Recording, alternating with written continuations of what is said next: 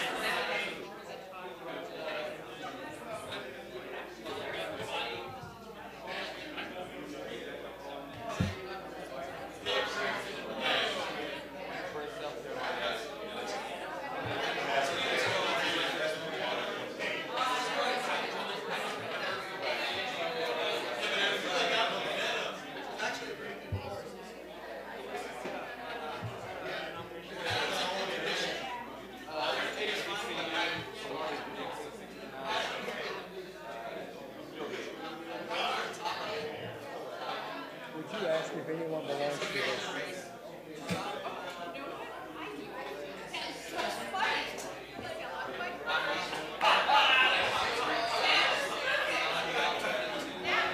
So he was yours. Because I saw it when he fell off, and I thought he dropped it. So,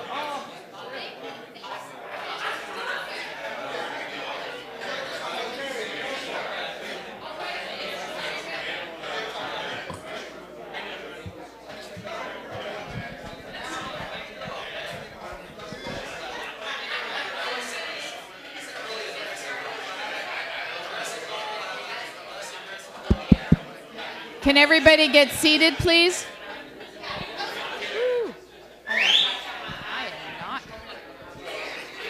I'm not standing.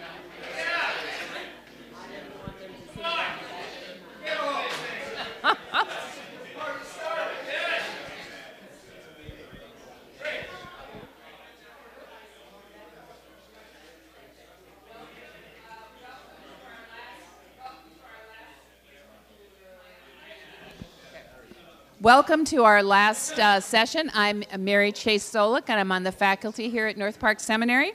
In this last session, we're going to be hearing first from Louis Brogdon, Assistant Professor of Religion and Biblical Studies at Claflin University in South Carolina, who's going to be talking about reimagining koinonia, confronting the legacy and logic of racism in the light of Paul's letter to Philemon. And our response is going to be from Al Tizan, our Executive Minister of Serve Globally for the Evangelical Covenant Church. So we welcome Dr. Claflin. Dr. Brogdon.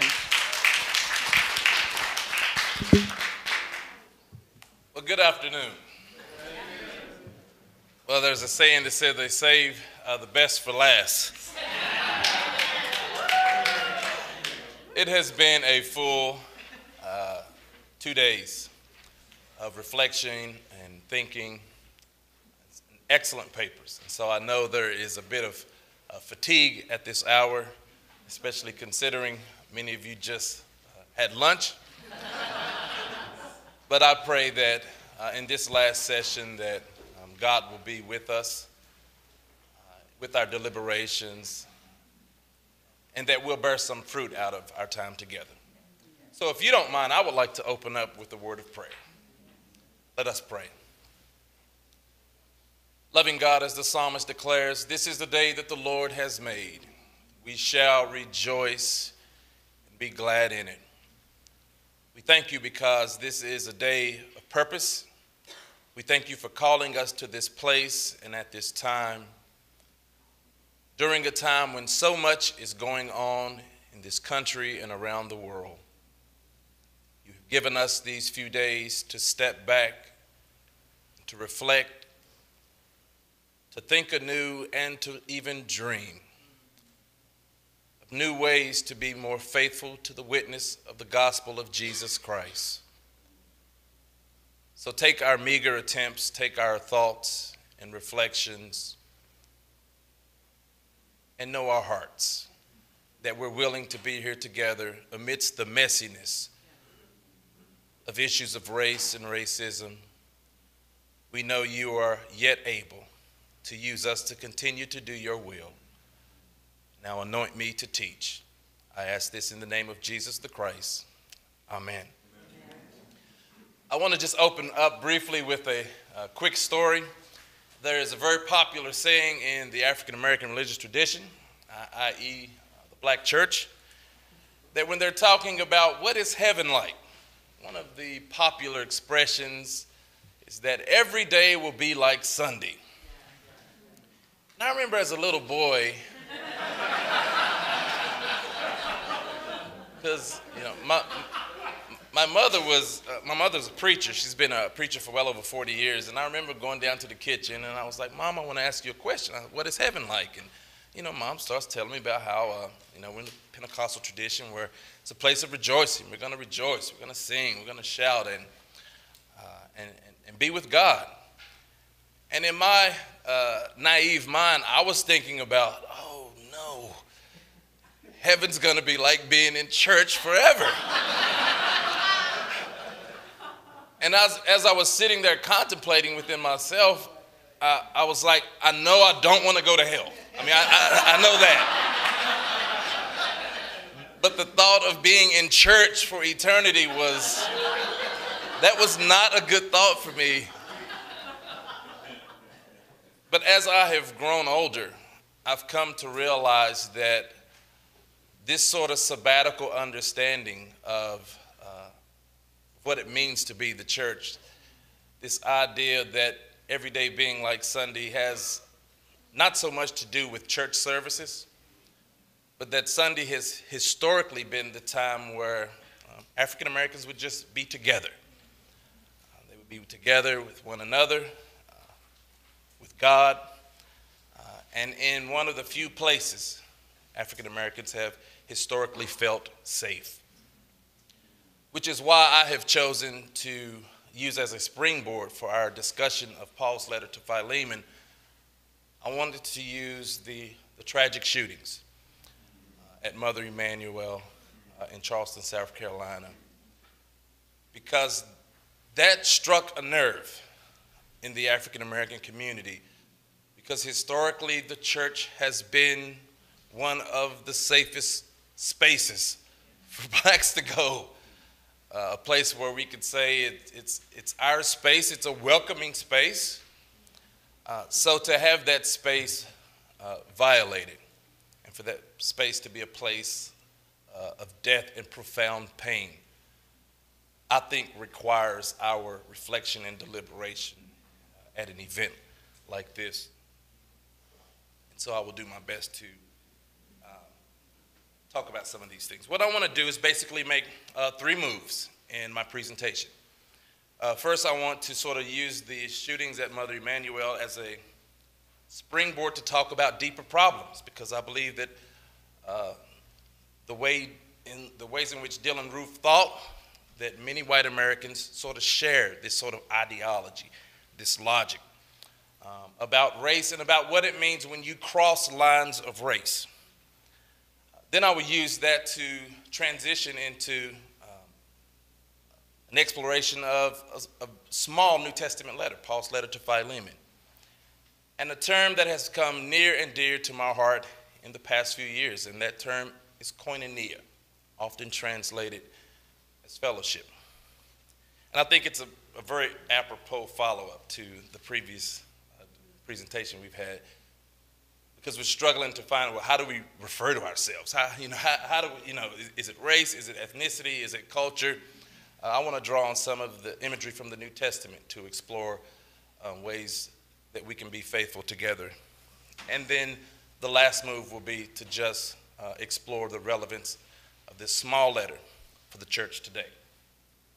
So let's begin. I just wanted you to see the faces. I think just 2 weeks ago, I went back down to Mother Emanuel to take some pictures.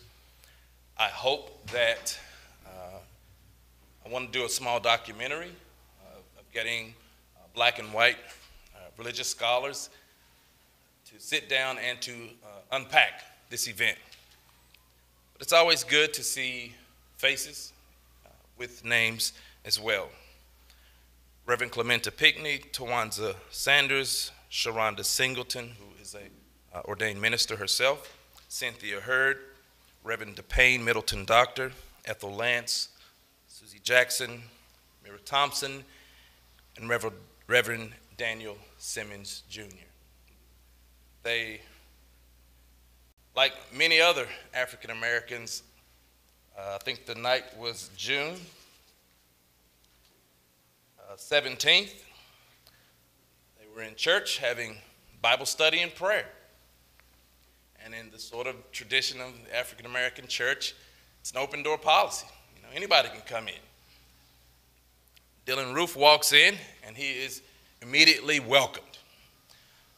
He is told, hey, have a seat. We're here praying. We're having Bible study. He asked for Reverend Pinckney, where's the pastor? And they showed him where he was, and he wanted to sit close to the pastor. And so he sat with the Charleston Nine. He sat with them for about an hour. It is mind-blowing how you can sit in there for an hour as the Word of God is being taught and as people are praying. One of the survivors reported that the shooting started when they began to bow their heads for prayer. His name was Dylan Roof. He stood up and he said, I came here to shoot black people. One young man, Tawanza Sanders, he pleaded with him not to do this. His reply was this: you're raping our women, you're taking over, and you have to go.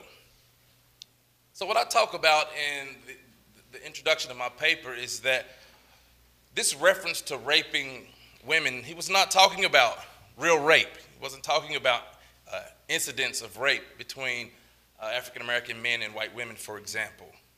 This idea of raping women was a reflection of his repudiation, his disdain at the thought of interracial relationships, of blacks and whites loving one another. This idea of you're taking over is going against the logic of race, which says, you know, everyone has their place. And in a sort of white supremacist context, it's not the place of, you know, minorities to be in positions of authority, to be in positions of influence, to be in positions where the majority culture even has to relate to them. But things have changed in this country. There's even an African American in the White House.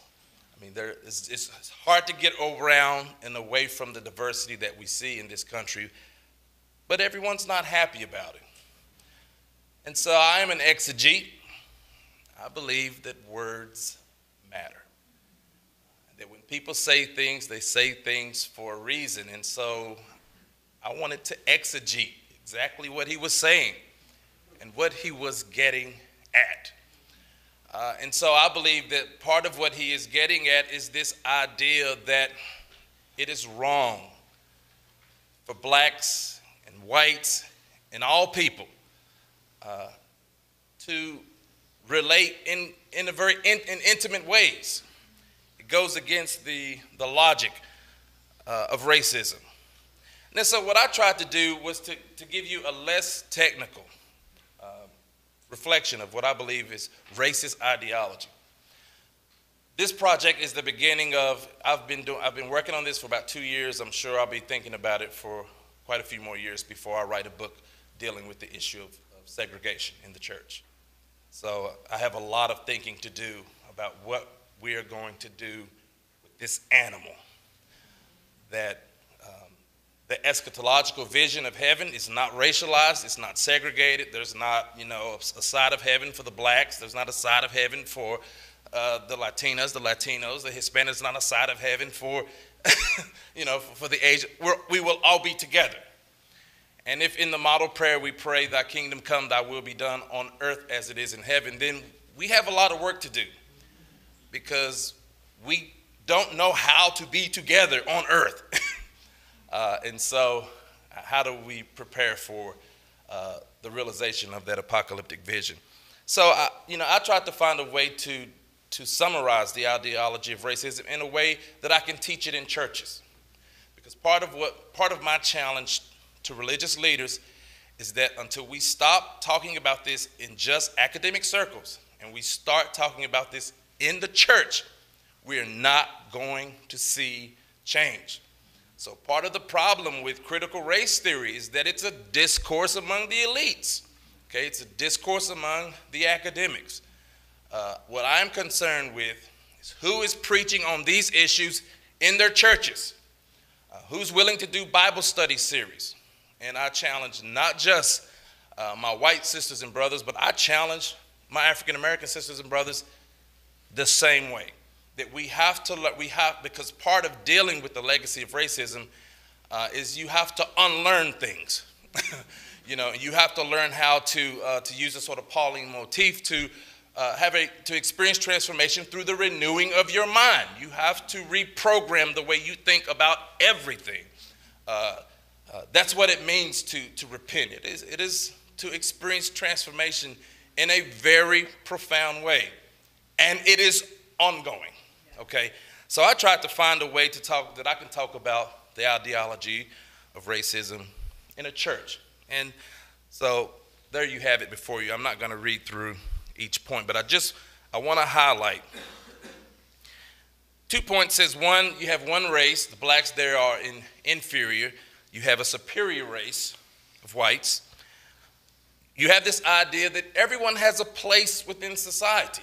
So part of racist ideology is, it's a hierarchy, okay? People who are high up, they should be doing the things that require a lot of thinking, important roles, and people who, maybe are not as intellectually gifted as some of the people of the other races, well, they have strong backs and they can run fast.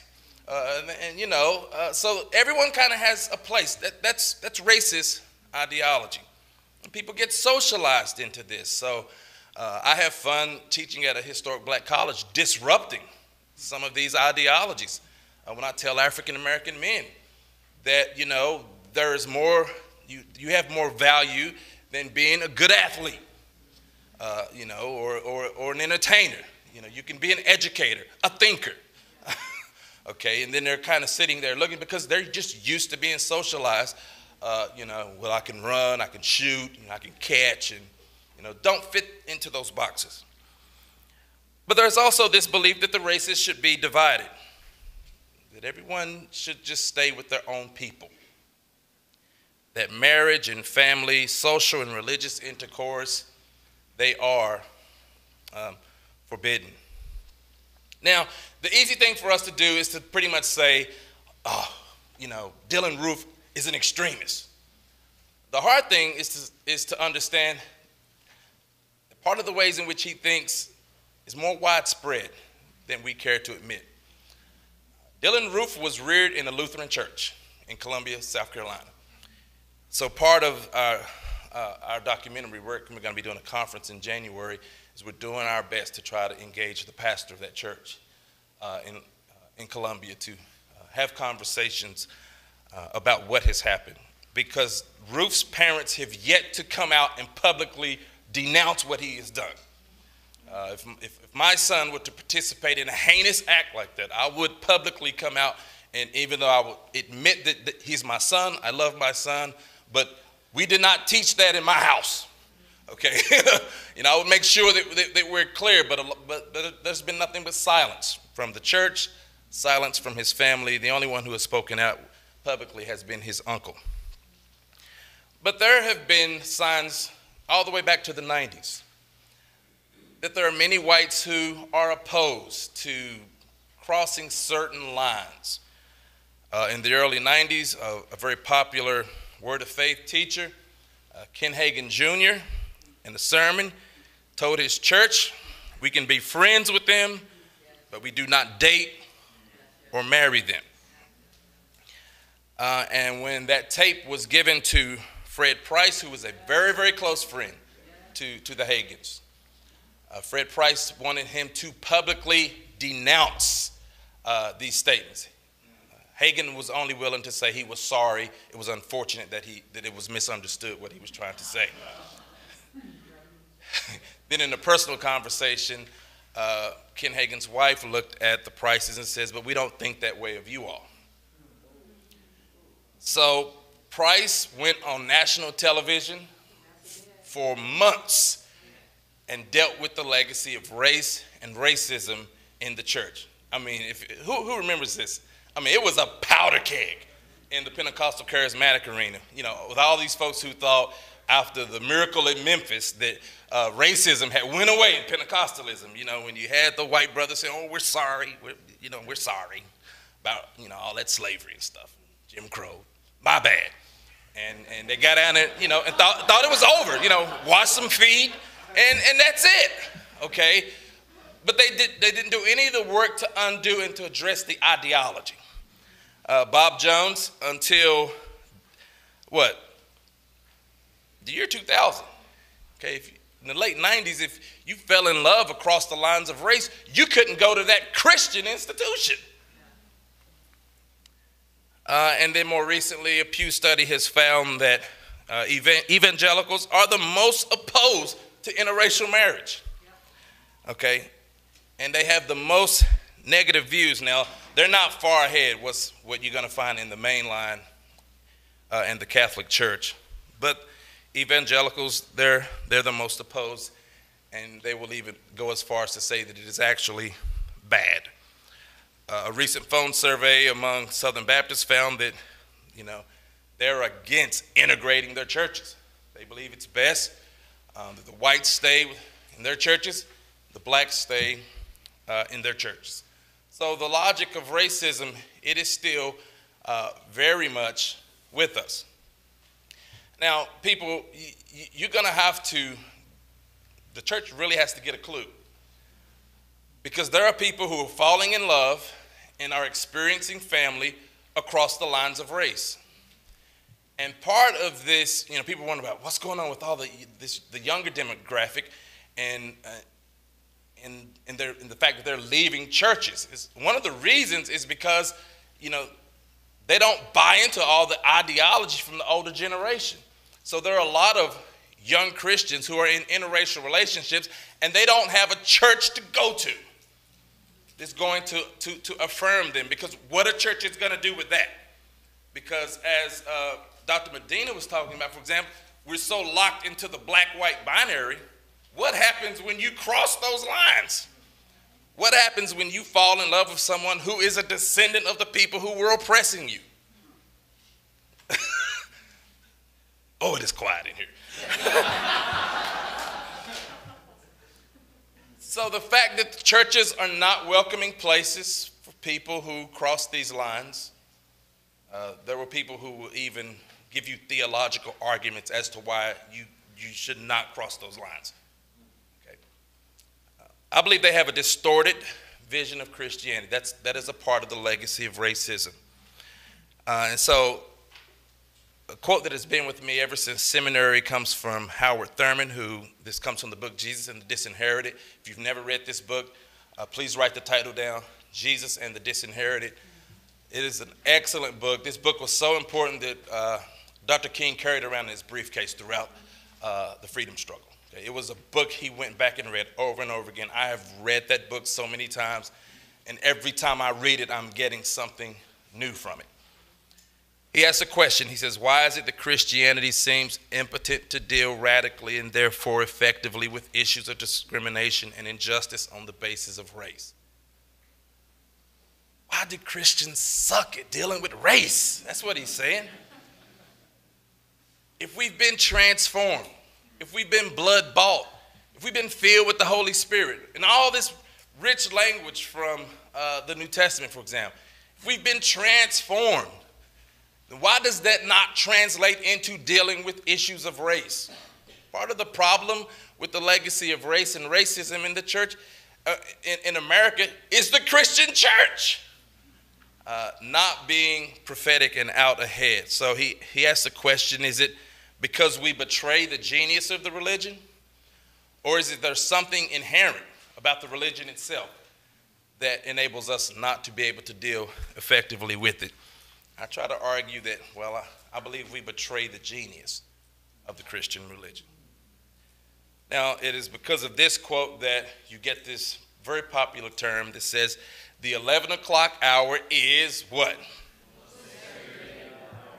most segregated hour of the week. I would amend that by saying the 11 o'clock hour and many other hours after that. Okay, we're deeply segregated. And the push and the trends are towards more segregation. Okay, there is a clear rejection of integration in America right now. We want, for various reasons, to continue to be segregated. This is why I turn to scholars like Willie Jennings, who says a lot of times when we try to narrate why we have black churches and white churches and Hispanic churches and Asian American churches, the common way is to say, well, they're just different cultural expressions of Christianity. But Jennings wants to argue that the real problem is that we have a diseased social imagination. We cannot even imagine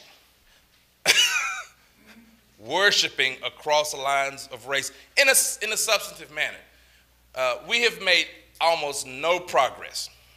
And people who do studies on multicultural churches will show you, multicultural churches, they will start out diverse, but in about 10 years, they go back to being a monocultural church.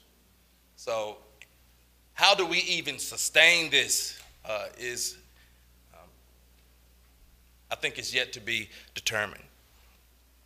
So this is why I sincerely believe that part of living into change is we have to be taught differently. We have to learn how to think differently, which is why the term koinonia has been so important to me. I think it's one of the terms that can help us dream differently. And if there's any dream I have for MDiv students, don't lose your imagination. Okay? Don't let the rigor rob you of the imagination that brought you to the task of theological education, because we need you to dream. We need you not to lose hope. We need you not to buy into the fact that things cannot change. Things can change if you learn how to dream and to draw deeply on the Christian tradition. And as a New Testament scholar, I would say drink deeply from the well of Scripture. So koinonia denotes participation. It is often translated as fellowship in texts such as Acts 2, 1 Corinthians 9, Philemon 6. Paul uses the term 13 times to denote religious fellowship or participation of the believer to Christ and for mutual fellowship among believers. So I like to argue that koinonia is like a spiritual bond we have, that we share, that has been made possible because of the salvific work of Jesus Christ. It is made effectual through the work of the Holy Spirit.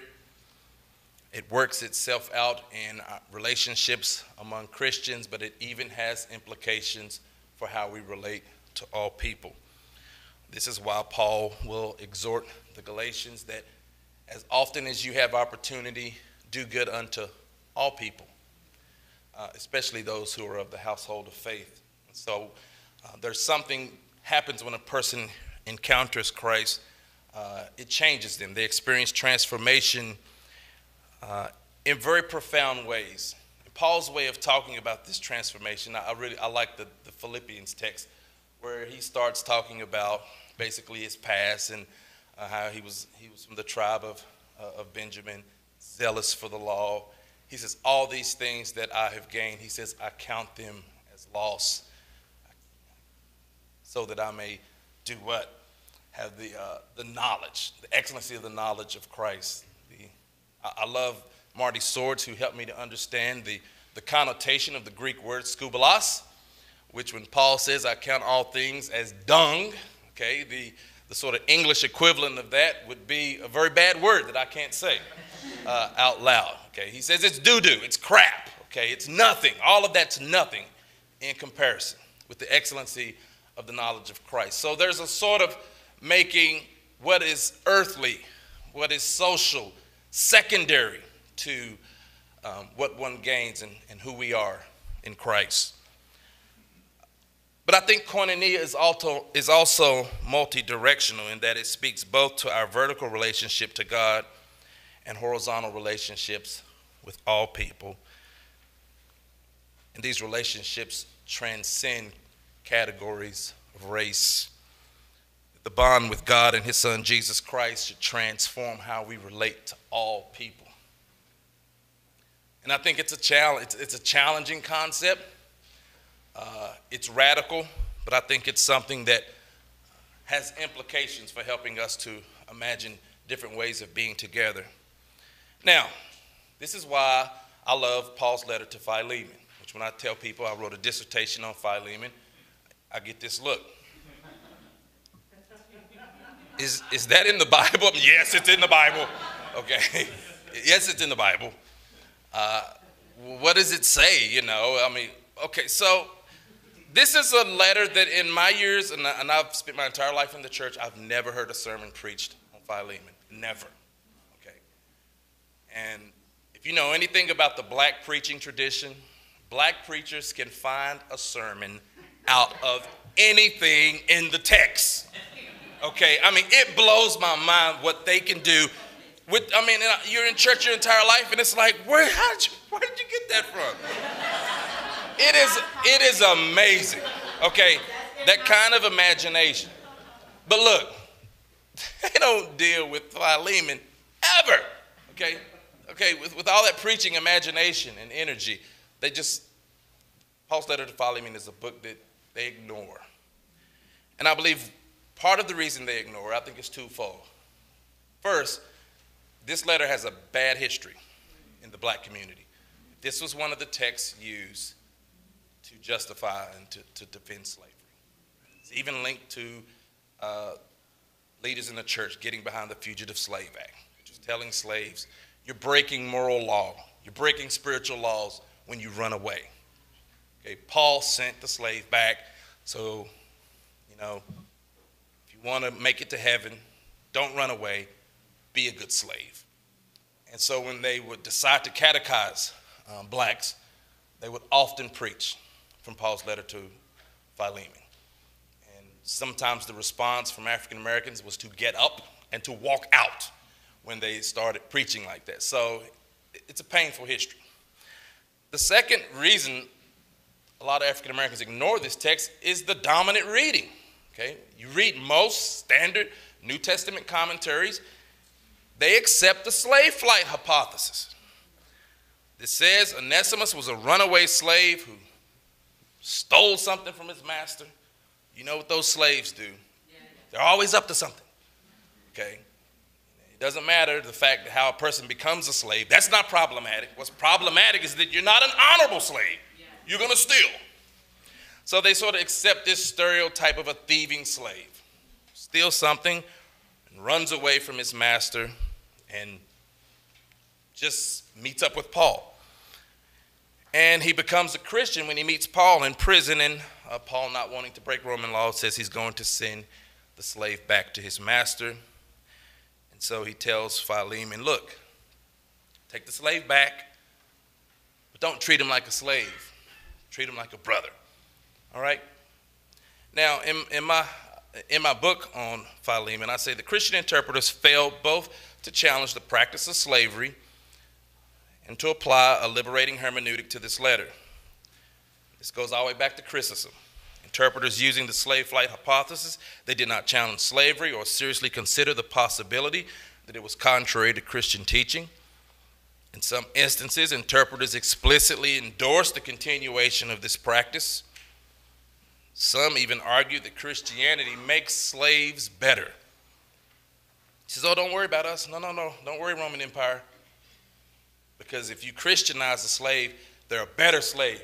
They're more honorable. They won't steal. They won't run away. So for over a century, the letter's applicability and theological value were inextricably linked to the practice of Christianized slavery, especially later antebellum interpretations of Philemon. So the link between the slave flight hypothesis and the suffering of enslaved Africans in America, especially those who were captured and returned to their masters, makes this reading problematic. So surely there has to be a better way to read this letter.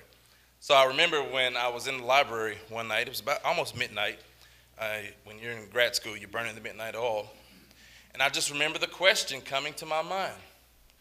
Why was Onesimus not a Christian? If Philemon was this great master who was refreshing the hearts of the saints, why was his slave not converted? Why was Onesimus not converted until he left that house and met Paul in prison? So I used the lens of exclusion to open up this letter in new ways. Because I believe the reason Paul wrote the letter to Philemon was not just so that Philemon can accept him back, but I think Paul was giving a mild rebuke to Philemon. Because I believe the reason Onesimus left that house was because of the way he was being treated by his master. And when I introduced this idea to one of the scholars on my dissertation committee, well, it was news to him that it was possible that a slave master could be duplicitous. Well, it doesn't say it in the text. He's like, no, there's so much evidence. If you read slave narratives, for example, that you can have a master who treats social peers fantastic, but someone who is considered beneath them treats them like crap.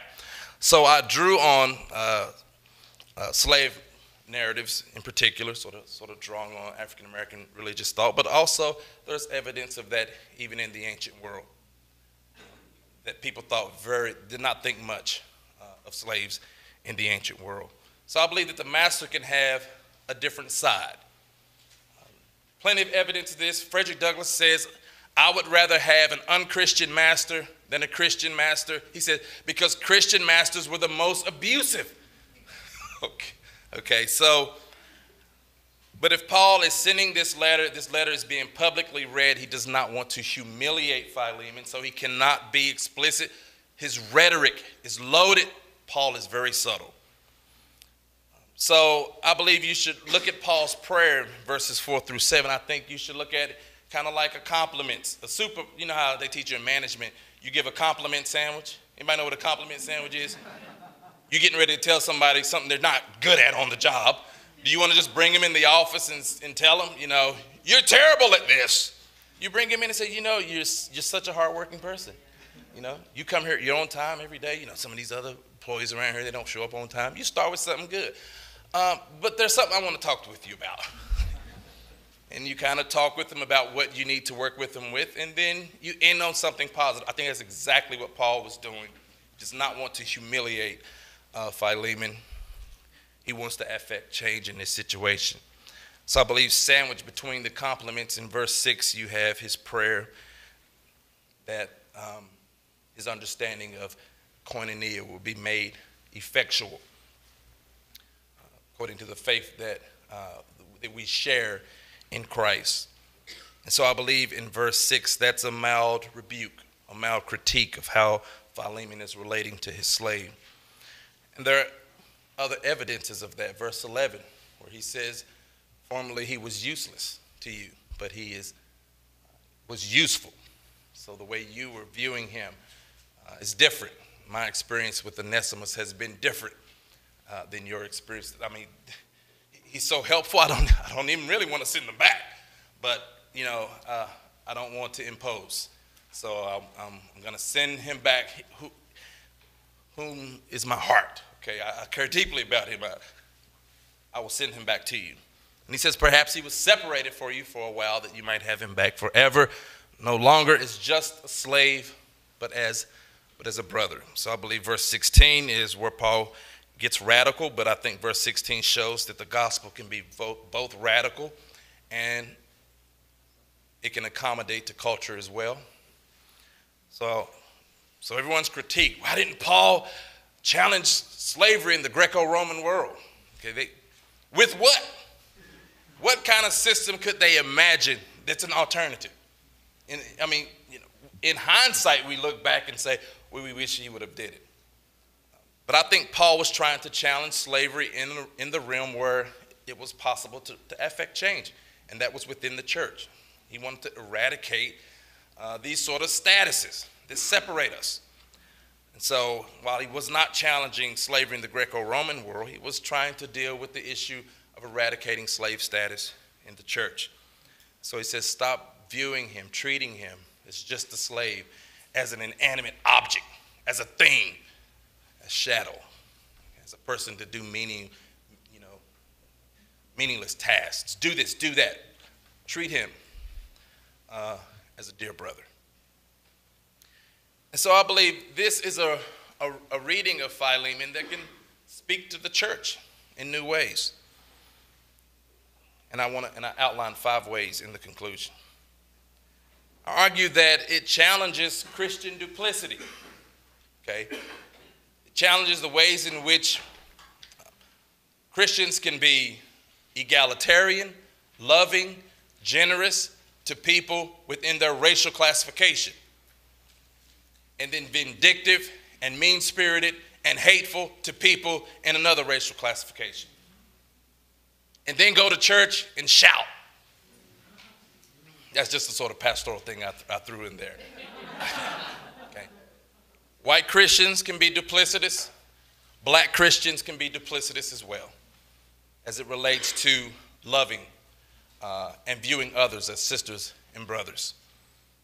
So I believe this is a kind of letter that cuts us both ways, causes us to look at ways in which we're being duplicitous. Oh, you treat this person one way, but then you treat another person different. But in Christ, we're what? We're one.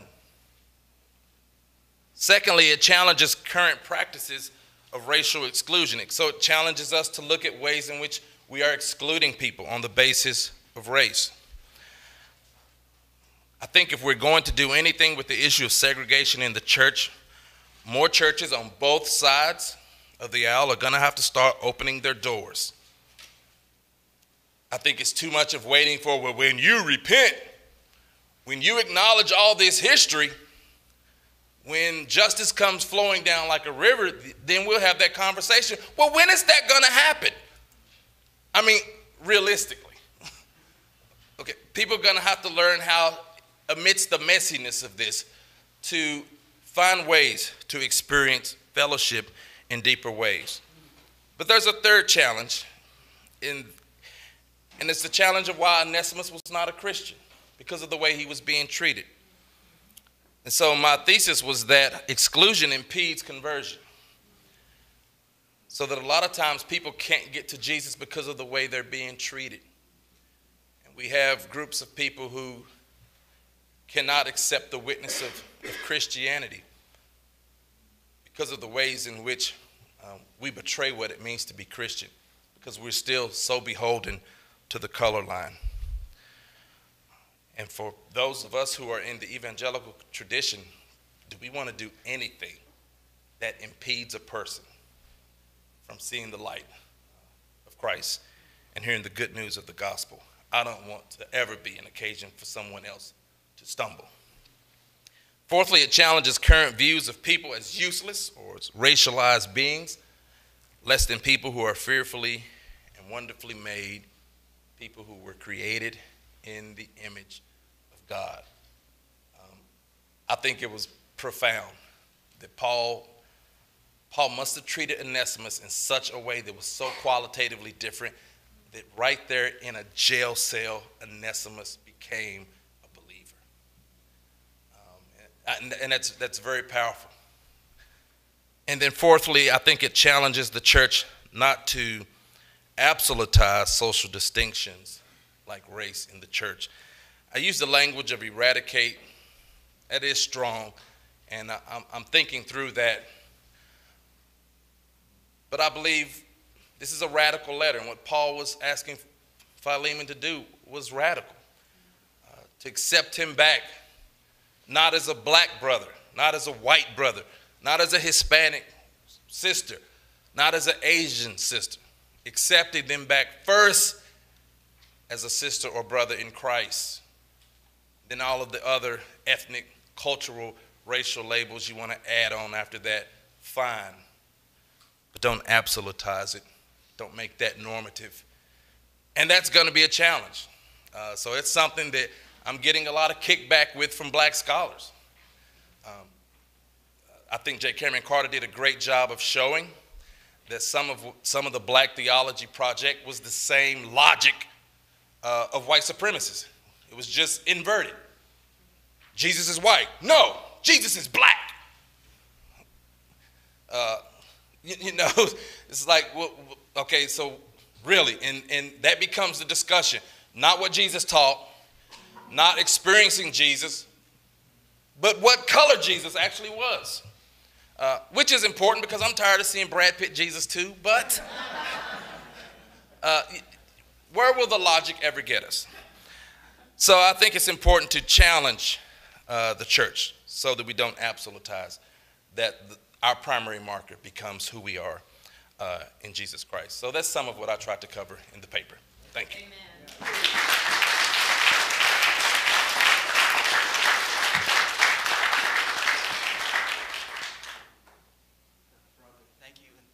Thank you, faithful remnant, staying to the bitter end.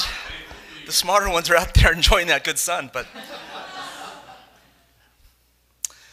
I've always found it a helpful exercise to paraphrase scripture that I happen to be studying at any given moment to clarify my interpretation of that passage.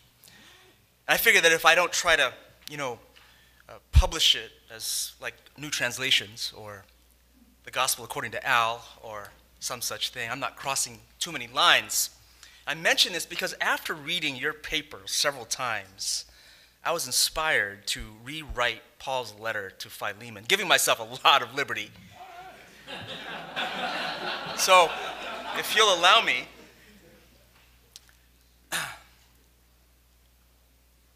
greetings, Phil.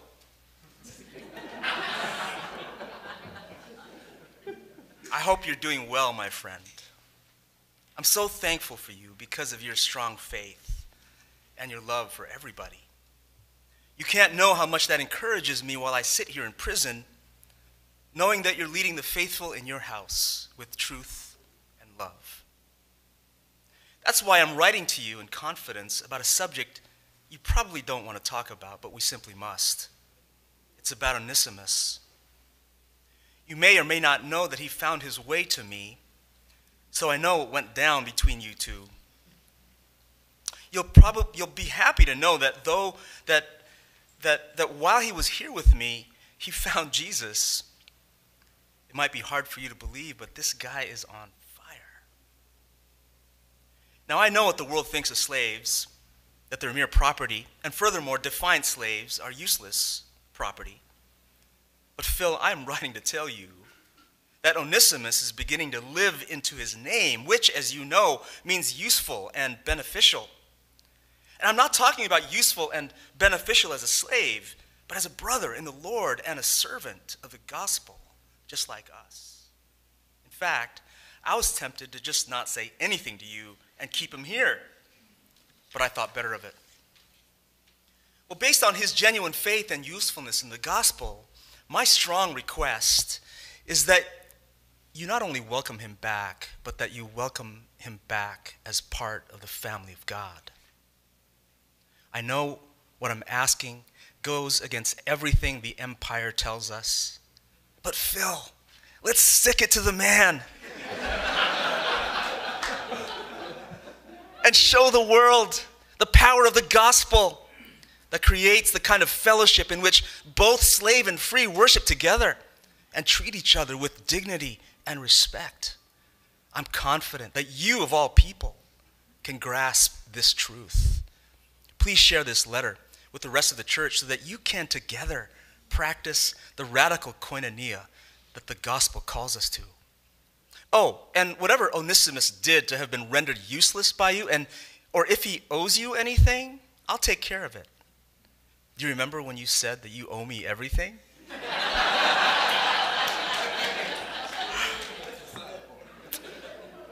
If you meant that, then give me this one thing, that you welcome Onesimus into genuine fellowship, and thus start a new kind of community that demonstrates to the world the equalizing power of the gospel. I hope to join you soon in that beautiful community I am imagining even now in your house. In fact, make a bed for me. I'm coming. Meanwhile, our mutual friends in prison here with me say hello. Take care of yourself, Phil, and God bless you all. Paul.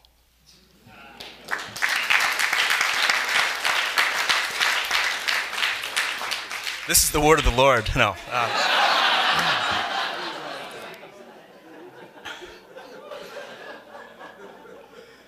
Again, I find paraphrasing scripture to be a really helpful exercise, but I have to be inspired. And, academic papers don't usually have that effect on me. But Dr. Brogdon's paper did. It was brilliant in so many ways, not the least of which is the fact that it enlivened the book of Philemon. Philemon! This unassuming letter consisting of a whopping 25 verses located toward the back of the Bible can easily be overlooked by the church. But in light of Dr. Brogdon's treatment of the text, for the church to neglect it would be a travesty.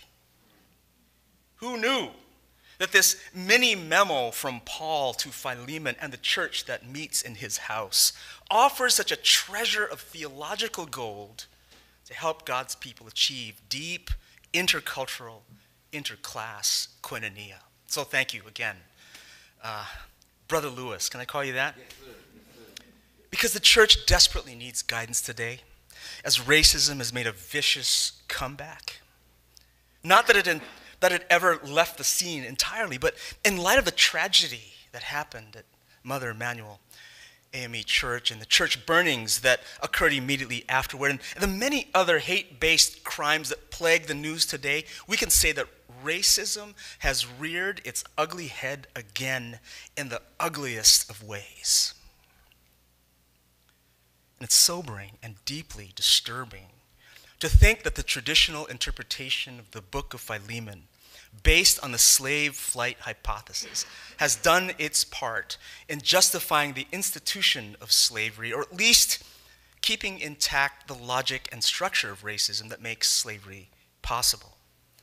Now, if I understand it correctly, the hypothesis, it refers to a reading of the text that basically views Philemon as the good guy, whom Paul asks to take Onesimus, the runaway criminal slave, i.e. the bad guy, by virtue of Onesimus' newfound faith in Christ. And such an interpretation of the text, as Dr. Brogdon has shown, which has been the accepted interpretation, offers no challenge during slavery's heyday. Worse, it encouraged the Christianization of slavery. That is, the idea that slaves would be more hardworking, obedient, and compliant if they were Christian slaves. Though the institution of slavery in America is no longer, the slave flight hypothesis-based interpretation of Philemon is still the dominant one, and thus continues to cultivate racism, which in today's volatile times will increasingly result in the likes of the Charleston tragedy. All the more why Dr. Brogdon's paper must be circulated, which today means not just being published, but blogged and Facebooked and even cut up into hundreds of tweets. For it has rescued the letter of Paul to Philemon from its racist yet generally accepted interpretation by offering a fresh rendering that is more consistent with the God whom we've come to know and love as the God of justice. By utilizing what he calls the exclusionary koinonia hypothesis, Dr. Brogdon turns the tables. What if Onesimus was the good guy who ran away from duplicity and oppression and abuse at the hands of a Christian master who just didn't get it, whose understanding of fellowship did not extend to the slave community and therefore fell short of the truth of the gospel? What if Paul wrote this letter ultimately to challenge Philemon's racism by admonishing him to take the newly converted Onesimus back, no longer as a slave, but as a brother? This rendering of the text has Paul calling for something that the New Testament, if not all of Scripture, calls for, namely a community of the redeemed where, quote, there is no longer Jew or Greek, slave or free, male, female, for all of us are one in Christ Jesus, unquote. Indeed, biblical faith calls the people of God not to conform to the world, which means in large part not to submit to the social hierarchical stratification of people according to race, ethnicity, and caste. Instead, we are to model an alternative community, a counterculture that forms relationships characterized by justice, equality, and reconciliation by the power of the gospel. Paul called Philemon to model this kind of all-inclusive fellowship by welcoming Onesimus and the other slaves, perhaps owned by other Christians in the church, as part of the family of God. Through this living letter, the Spirit continues to call Christians in positions of power and dominance to regard the powerless and marginalized as sisters and brothers in Christ, and thereby subverting racism, oppression, and other unjust systems of this world. As a Filipino-American teacher and denominational leader in international mission, let me also share a few practical questions and issues that emerge in response to your paper. First, as a Filipino-American, and I specify my designation as Filipino over and against the more general Asian American, because to be Filipino is more than being Asian. In fact, the Philippines is known as the Latin America of Asia. So as a Filipino-American who has also experienced being on the wrong side of racism, I had difficulty locating myself in the argument in your paper because of the black-white divide that framed it. Indeed, as we discussed this morning and probably the last few days, most discussions on race in America are literally black and white, and there are valid reasons for that. But it can't be overstated that to achieve the kind of radical koinonia that this paper calls for requires using language that includes everyone. How can we prophesy against racism, as well as champion justice, reconciliation, and radical koinonia in such a way that includes all tribes and nations and peoples and tongues?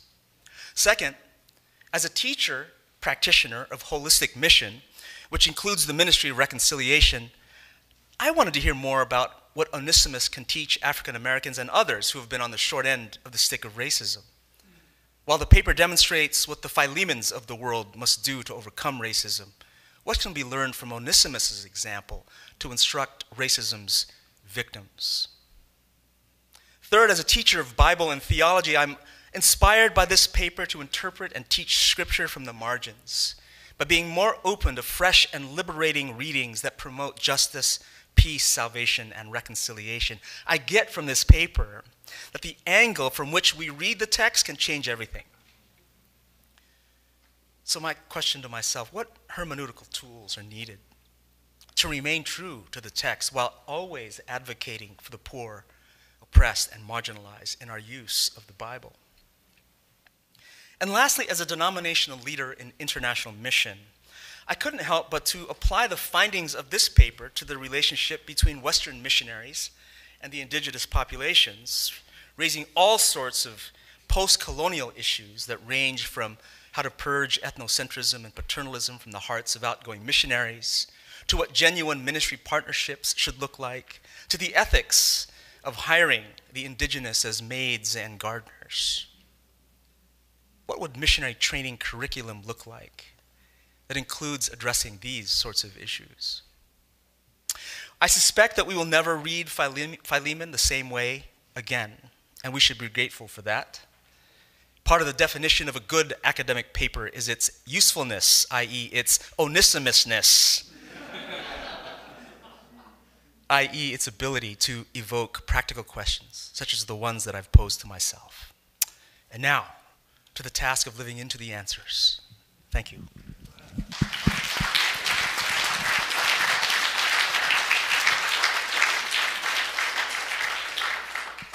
Well,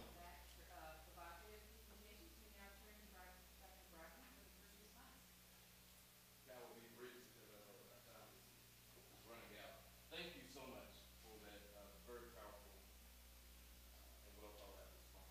Very, very helpful. Thank you for taking up my word and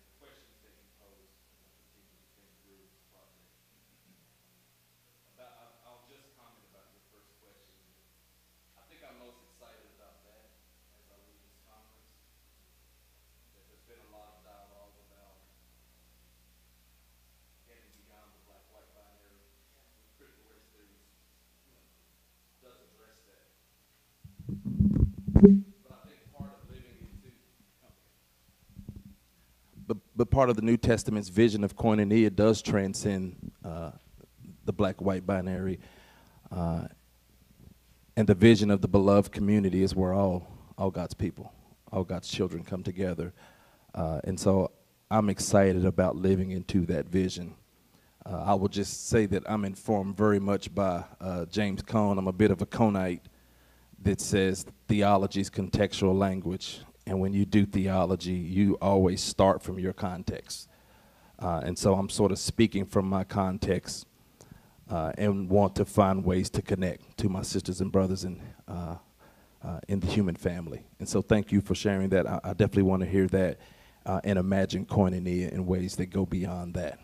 Thank you. Okay, we have 20 minutes for questions at this point, if I have my timing correct, Klein.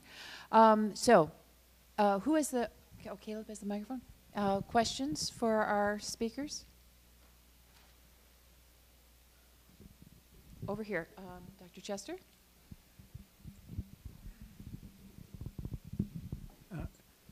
Stephen Chester. I was fascinated by the paper because, you know, I've encountered alternative readings of Philemon before from the traditional hypothesis, and they've always failed to convince me because they made Philemon some kind of authorized, it made Onesimus some kind of authorized agent of Philemon or of the church. And just in the way Paul writes, where there seems to be so much that he has to tell Philemon about what's going on, that doesn't seem very credible to me. And so you provided an alternative reconstruction that seemed to me to be, you know, more compatible with what we find in the text. But in defense of those who've stuck with the traditional hypothesis all these years, one of the things I think that pushes them in that direction is verse 18, with Paul's reference to, you know, if Onesimus has wronged you or if he owes you anything, charge it to my account. And so I think what I'm saying is, I'm very attracted to your hypothesis, but I'd like to know more about what you do with verse 18. Okay. Great question. Pretty much I argue that I think that's a reference to the loss of revenue when you have a slave leave your house. That productivity that got lost when he left, Paul is saying, I will pay that, which I still think puts an incredible amount of pressure upon Philemon when Paul is telling him, okay, with this sort of unjust social arrangement, you know, I'll pay that. Not to mention that you owe me your very self, which is, it's just putting an incredible, I mean, the rhetoric, you know, he's really trying to lead Philemon right to the edge and says, you know, because I want you to participate in this. I think this is something that transformed his life, that I think even had a transforming effect on the church. And I will say that before criticism got a hold of this letter, when people had the few discussions about why Philemon was even included in the canon, a couple things stand out. One, because it was always included in the list of Pauline letters, and then secondly, because of the tradition of Onesimus becoming a bishop of Ephesus. Now, of course, we don't know if it's the same Onesimus, but what a compelling reason to include it in the canon, that in the early church, a slave could become a bishop. Okay, that's a kind of reading that I think speaks to the church today instead of this runaway slave who, you know, gets sent back and, you know, we're kind of going to go along with it. So I kind of like that radical reading. But most New Testament scholars, they stick with that slave flight reading. Other questions?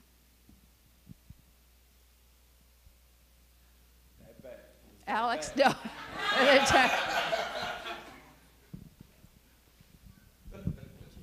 Hi, I'm Alex, second year MDiv student.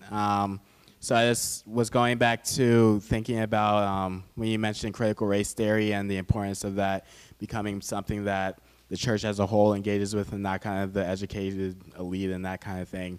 And I was just wondering if you could say more about if there are specific boundaries or specific barriers to kind of speaking about critical race theory, and whether there's some ways to, I guess, speak about it in a way that makes it more palatable. I don't know if that's like a issue that you see. Absolutely. I would encourage, I always encourage to take a sort of multiple approaches to addressing very complex and difficult issues in the church. I think the best way is always conversational. You can get a lot done sitting around a table with some food and talking. That tends to lower defenses more than the sort of formal presentations when people are sitting there, they're trying to get a read at you and what you're trying to present. When you start with stories, when you start with a little bit about who you are, where you're coming from, and then bringing those insights into the conversation, that's a helpful beginning point. So some of my most productive discussions about issues of race have been over coffee, over food, and I know that's kind of you don't get to maximize it because you don't get the full audience effect. But if one person changes the way they think, even in a small way, and then they share that with someone else, then we can imagine ways to create larger platforms and partnerships to find more, I think, effective ways to take on some of this. So I would just encourage that. I would also encourage maybe seminars, workshops, Bible studies. Teach the Bible in a way that counters the ideology of race. So if another Dylan Roof is in your church, what are you going to say that's going to deprogram that nationalist crap he was getting off the internet in your Christian church? That's the challenge, because someone is out there listening to us preaching, and a lot of times we're not saying anything about relevant and important issues, and they're just sort of sitting there with very destructive beliefs, and what they're doing with these things is very, very dangerous.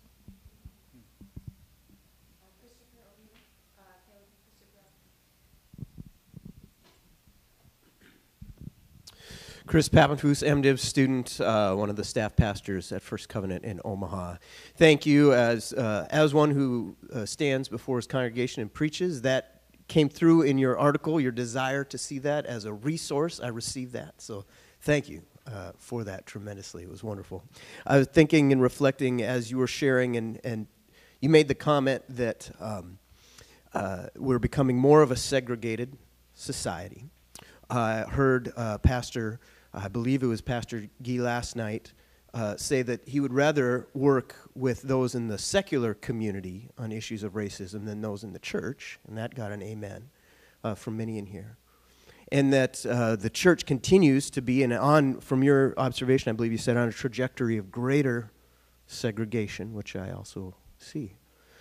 And so there's something that you're calling us to in here. I believe it's the koinonia that would allow us, possibly in response, when any ethnic group is given the choice not to be in a forced conversation in society. They say, I'm going back to my people on a Sunday morning, so I don't have to hear this. But we have to hear this. So is there more in this fellowship as a pastor that I have to be pulling out in order to say, you can't retreat here on a Sunday morning. We got to push this because it's too important. And it's not happening in the secular environment, because if it would, we'd be bringing it back into the church and rejoicing instead of escaping when we're given the choice to. I don't know if that makes sense. If you could help me unpack a little more on the fellowship, please. Thank you for your insights. I mean, that's a lot to think about. But the power of koinonia is that as you are in this continual ongoing relationship with Jesus Christ, you are transformed. So Christian formation and Christian transformation is not, it doesn't just happen at conversion. It's ongoing. So as you are in this relationship, you are being changed. This is why segregated churches, it makes it hard for us to experience racial transformation, because until you're with people in relationship, and it's messy. I mean, it is messy. It is painful. But if you're never around other people who are different, people who sing different songs, that song sounds stupid. So listen to it anyway. You know, I mean, it's just part of being together. I think we've yet to see what we can be because we can't enter into relationship. There's a kind of refusal, an obstinance, and for good reason. It's a bad history. It's a lot of pain, and people are continuing to die. But I believe the church has something to offer. It has a vision. It has, and people are doing this all over the country. There are people, white and black, who are falling in love with each other, and they have families. Okay. The church ought to be listening to these people. How does that work? You know, talk about getting beyond black, white. I mean, and I would say that people outside of the church, I think they're doing it a little better than we are. I see people who don't want to have anything to do with the church, and they're hanging out with all different kind of people, and they're finding some creative ways to do that. So I think, kind of to use a sort of Markan hermeneutic, that it's always the outsiders who kind of really get it, and we really need to engage some of those outsiders, because I think it's some Christian arrogance that, oh well, we can figure this out on our own. I think we could benefit from some of those other voices and ways they're navigating that.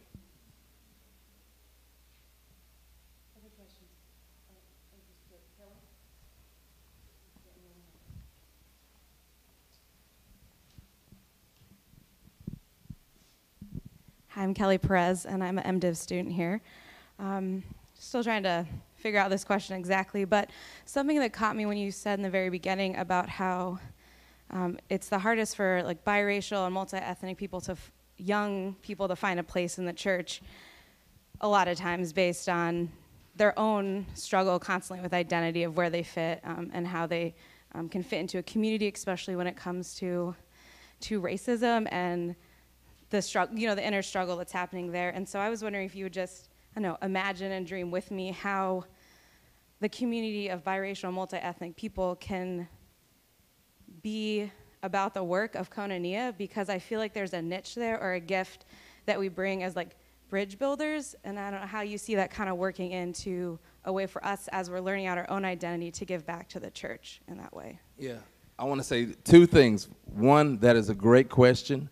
I think many times in the questions that we ask, we find a calling. And so I want to encourage you to really to continue to reflect upon that and to think about that, because I suspect there will be opportunities for you to exercise leadership in the church. So part of this is, and the second piece is, part of it is we need new leadership paradigms. Okay, so I was this gung-ho, Afrocentric black scholar, and I prayed and asked God to send me a wife, because I was like, I don't want to pick a wife, because if I do, I'm going to mess up, I'm going to, be picking on stupid criteria. I need God to give me not what I want, but what I need. And I fell in love with a white woman. Okay, so how do you go with this Afrocentric, but I love her, and I know God sent her into my life. And we cannot hardly find a church to go to. And I've been a minister for 23 years. Black churches treat us like crap. White churches treat us like crap. When we go to restaurants on Sunday, Christians who just finished worshiping God look at us with disgust, like we have broken the most important moral law of the universe. We look at each other. This is my wife. This is Felicia. This is, okay. Our connection goes beyond that. So we're experiencing a level of koinonia that Christians can't even imagine that that's even possible. How can you love her? How can she love you? And it's like, and we serve a God that says, with God all things are what? So I don't know if existing church mechanisms are going to accommodate what we're going to bring. That's something I'm wrestling with, whether I need to have an alternative mechanism, because I believe there are a lot of people in the church who want to live into that vision, and I believe I'm called to be a leader for them. And there are others who they don't want to live into that, and I'm not for them, and I'm okay with that.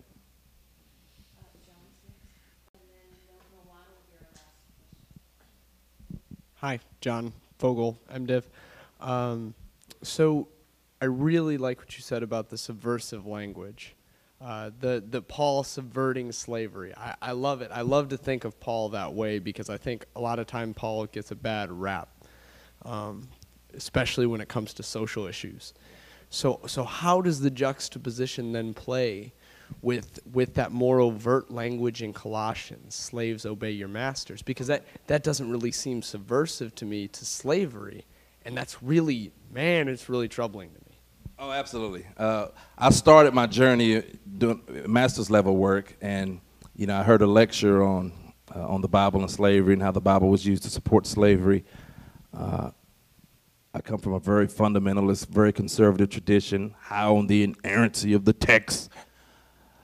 So I just couldn't handle that the Bible can be advocating for something that's wrong. So in my thesis, I had to exonerate Paul from the charge that, he was defending slavery in any way. And the same could be said for, things he said about women, which is very problematic. But so I did my best work. I exonerated Paul. And Marty Swords wrote one question at the end of my thesis. He said, is it this easy?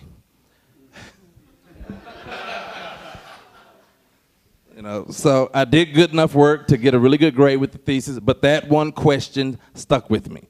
So on to grad school I go. Okay, where I really start drinking really deeply from the African American religious tradition, and found ways to show that the biblical text is more complicated with that. I mean, it's the stuff of incarnation, that you can be very, very radical and also very accommodating. That you're going to have the Bible saying some things that are very liberating and oppressive. I try to argue that what Paul is trying to do is he's trying to affect change within the realm of the church, the fellowship of believers, and he's not trying to take on the issue of slavery. So he just adopts the house codes. Now, if you want to have discussions about authorship issues and whether Paul wrote, Colossians or whether that's, someone else, I just argue that's beside the point.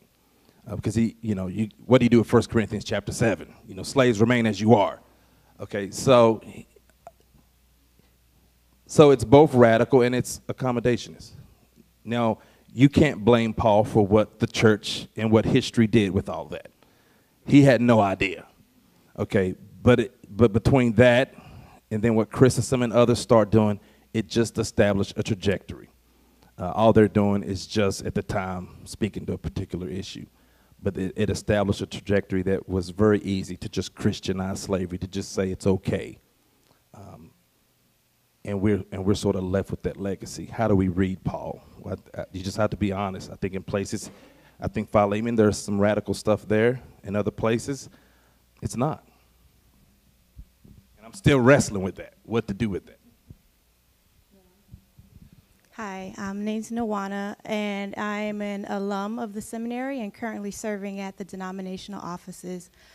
I think just over the past couple of days, listening to all of the conversations, and really anytime I get into this conversation about race and racism and reconciliation, I wonder, we talk a lot about integrating churches and having multi-ethnic churches, but when I look at that, you can have, people from all over who are coming and worshiping together, but when they leave, they go back and live in different communities. And I feel like a part of why it's not working or why these churches, go back to being mono-ethnic after 10 years is because they're not fully doing life together in true community. And, who are your kids playing with after school? Who are you inviting over to dinner? Who do you live down the street from? And I'm just wondering your thoughts for both of you, really, of how really like that idea of living in community as well as worshiping versus being commuter churches. Like, how do you see that factoring into this? That is a great question. I guess since I'm last, I'm getting ready to leave. I can be radical. I'm not sure if the congregational model is going to last very long. That with people pulling away from the sort of institution of the church and establishing more smaller networks and smaller communities where they can be more authentic, where they can be in intentional relationship with each other. I suspect that's a part of the wave of the future. That these big, because I mean, you thought that with the megachurch phenomenon, we would have social transformation. We've got megachurches and social disintegration. Okay, so they're big cathedrals filled with people who are doing nothing, okay, to really affect change in communities. And so millennials are really turned off from that stuff. They're not going to just go and sit up in big buildings and give all their money and listen to some big important guy who they don't even know who they are. They're not for that. Okay, they're going to be, so the first century model, they're house churches, okay, where people can get to know one another. I think that's where transformation is always local. Now, I'm not saying, because, you know, I'm a pastor too, you know. I would love to pastor a big church that finds more authentic ways for people to be discipled and to be in community with one another. So our ability to live into a new vision, I think, is very much going to be about reimagining how we do congregational life, which I think that model is broken, and new models are emerging. We just have to find deeper ways to be together, and there's no real substitute for living together. I'm an advocate and a practitioner of intentional Christian community, and you know, I might be saying the same thing you are about the congregational model not being the most or not lasting, maybe never being as effective as living together, because you know, every Sunday you get together. It takes a long time to break the ice to become real if you ever get there. But try living with them. Try living with each other. You know, you get there real fast. So, short of all of us joining a Christian commune, I really want to encourage all of us and each of us finding new and deeper ways beyond the local congregation to experience discipleship and koinonia. On that thought, let's thank them.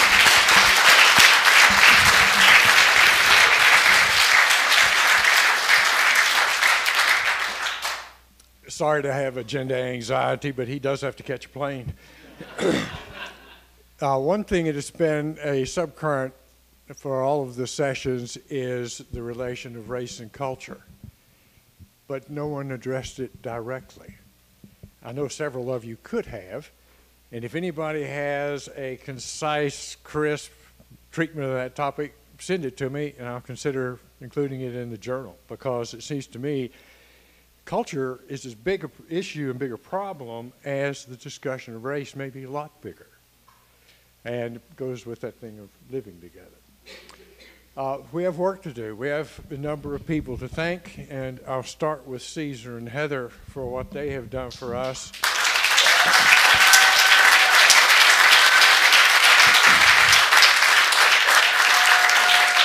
And I was just told a minute or two ago that the YouTube clips are up on Cove Church. Sorry? And there are over 200 people who have been tapping into what we're doing. So keep it up. There are other people to thank, and I want to thank all of you for being here. The package that you received have evaluation forms in them, and we want to hear from you if you have suggestions as to what we will be doing. We go ahead and say in that connection that next year the topic is science and religion. We are about halfway in terms of planning that topic. I'm a bit scared of it, to tell you the truth, because it's bigger than you can get your hands around. But we're working on it, and I also should tell you that next year will be the last year that I will be handling the process. Stephen Chester will take over in 2017 when the topic...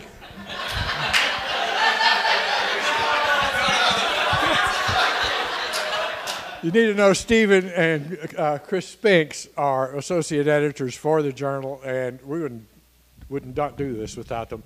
But Lewis, in 2017, the subject is going to be participation in Christ.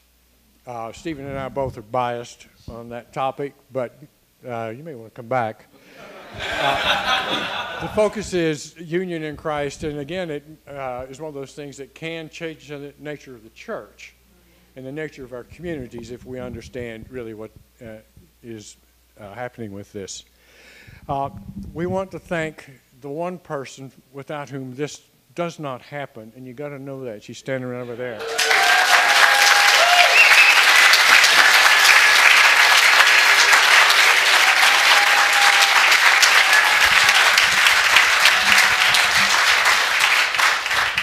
Guy and I've been doing this for what, 15 years? And I got to tell you, I have never had any difficulty dealing with this woman. She has made it easy, and she's done a wonderful job, so thank you. You mind your own business. To then our presenters and respondents, we say thank you. You've been great.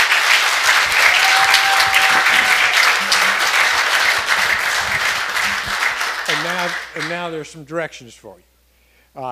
And make sure that we have all the information we need with regard to any expenses that have to be covered or anything else that needs to be taken care of. With regard to editing your paper, I want you to feel free to edit it, make it better, add stuff, tighten the argument. But if you address anything that your respondent addressed, do it either in a footnote or an excursus so that the conversation is clear to people who are going to be reading the journal. I would ask you to have the edited form to me by December 1. In addition, if you did not send an annotated bibliography of 10 items you would like for pastors and church leaders to look at on this topic, please do so. I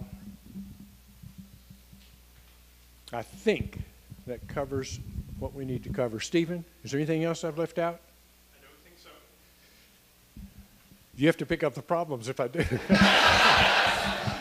Then I would encourage you to make your way quickly to the chapel where our own Sunchan Ra will be preaching, and that will start quickly, so do not tarry.